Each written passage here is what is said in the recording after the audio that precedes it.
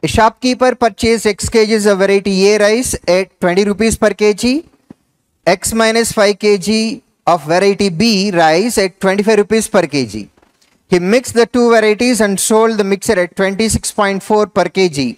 If he earned a profit of 20%, what was the quantity of A rice that the shopkeeper purchased? Okay. Price of first variety is 20 rupees.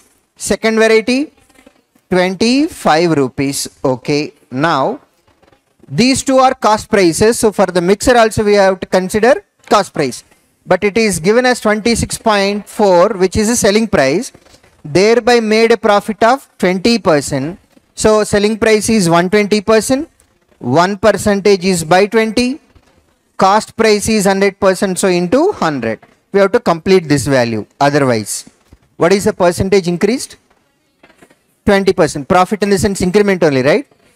And that value ends with, if 20% is ends with 4, 10% may end with either 2 or 7. Correct? Then only when you take double, it ends with 4.